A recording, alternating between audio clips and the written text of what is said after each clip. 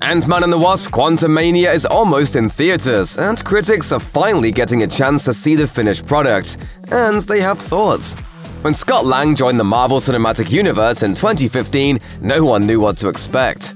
After all, Ant-Man was subject to many creative changes behind the scenes, with the most notable being the departure of original director Edgar Wright. However, Ant-Man and its sequel, Ant-Man and the Wasp, has proven to be exciting additions to the MCU canon, giving fans moments of humorous respite amid the more high-stakes adventures of the overarching franchise. But does Ant-Man and the Wasp: Quantumania live up to expectations? The third film in the Ant-Man franchise marks the beginning of Phase 5 of the MCU. So the titular Crusader has a lot of weight to carry on his tiny shoulders. The film sees our heroes forced to try and navigate the quantum realm, which brings them into contact with strange creatures and their biggest threat to date, Kang the Conqueror. Everything you call a life will end.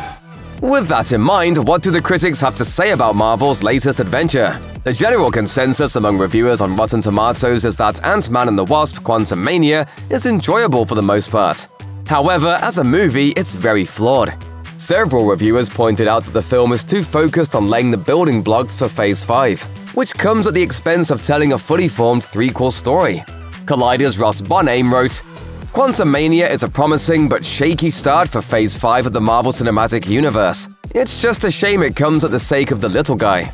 Meanwhile, Slash Films' Jeff Ewing noted that the film gets Phase 5 off to a promising start, but it's undercooked in the grand scheme of things. He says, "Altogether, the film is an engaging and fun start for the real meat of the multiverse saga.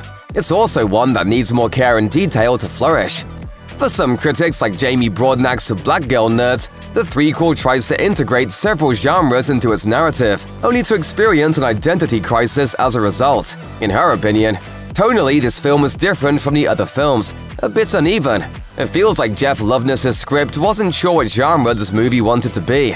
That said, IGN Movies' Joshua Yale believes that Marvel's latest blockbuster has more pros than cons, writing, "Ant-Man and the Wasp: Quantumania has just enough heart, humor, and excellent performances to make up for its more underdeveloped aspects. Kang the Conqueror will be the big bad of the MCU for the foreseeable future, with its story set to ramp up and conclude in Avengers: The Kang Dynasty and Avengers: Secret Wars. Needless to say, a lot is riding on the franchise's newest formidable foe. And he has big shoes to fill considering that Thanos once wiped out half of the universe with a snap of his fingers. The good news, though, is that based on what critics are saying, the new baddie is off to a flying start. I am Kang! Writing for The Guardian, Ellen E. Jones praised Major's performance and compared the villain to one of the most morally flawed characters in the Star Wars franchise. She said, "Majors brings the same emotionally intense it-boy energy of Adam Driver in The Force Awakens. Note how his eyes are often watery with empathy for his victims, even as he throttles them." Elsewhere, The Hollywood Reporter's Frank Scheck praised Kang as a highlight of the movie, noting that he brings a real sense of gravitas to the proceedings. He writes, "While it's not surprising that the actor's imposing physicality perfectly suits his iconic villainous character, he also invests his performance with such an arrestingly quiet stillness and ambivalence that you're on edge every moment he's on screen." USA Today's Brian Truitt echoed these sentiments, stating that Kang's presence covers up some of the film's flaws, saying, "Majors thankfully rights the ship every time he pops up with his deliciously disconcerting presence."